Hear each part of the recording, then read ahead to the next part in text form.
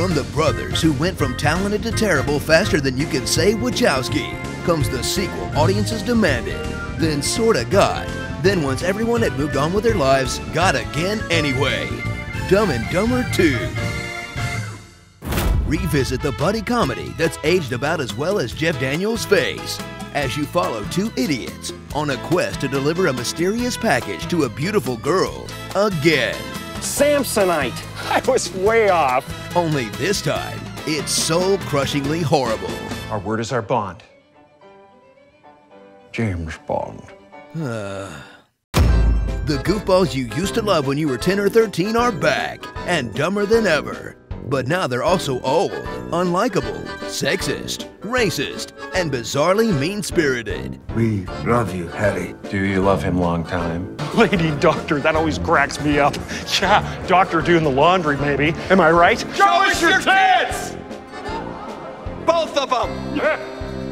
If you liked the first one, this one is really gonna bum you out. Now that Jim Carrey's comedy career is dangling by a thread, get ready to feel uncomfortable as he does everything short of drop to his knees and beg you to laugh at him. Which you won't, since he spends the movie creepily trying to bang a girl decades younger than him. Kind of like real life. This is a message for Emma Stone. If I were a lot younger, I would marry you. Sex. So this is what rock bottom feels like. Jokes are never as funny the second time around, but that won't stop them from dusting off the Banaka spray gag. The most annoying sound in the world. You want to hear the second most annoying sound in the world? The Mudcuts van. IOUs. I'm gonna write an IOU, and I'm gonna leave it blank. I like it a lot. I like it a lot. Dead birds. And Lloyd having a fantasy about beating up Asian people, then hooking up with a girl who turns into the front of a truck. There's probably more that I missed. Get ready for a script that feels like it was written in '98 and kept in a shoebox until Jim Carrey's career took a dive. Full of dated pop culture references that no one bothered to update. What'd they say in Jerry Maguire? You add me at hello. Titanic? I'm thinking the world. And current pop culture references that aren't gonna age well. Oh, that's sweet. Yeah. So ride along with Harry and Lloyd in a movie so bad, you won't even look up from your phone when you half watch it on cable.